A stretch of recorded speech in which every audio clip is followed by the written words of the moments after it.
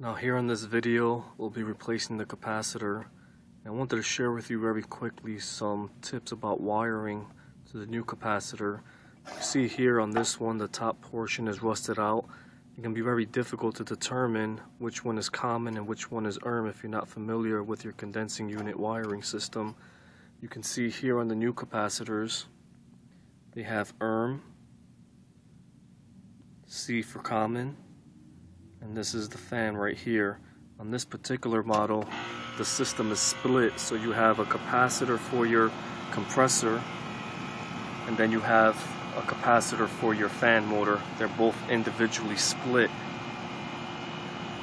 So here the best way to figure out the wiring is this thick wire which comes off of the capacitor is going to be your herm. The skinnier wire, which is your smaller wire, which comes off of the contactor, is going to be your common. Again, the one coming off of the compressor is going to be your herm. The smaller one, which comes from your contactor, is going to be your common.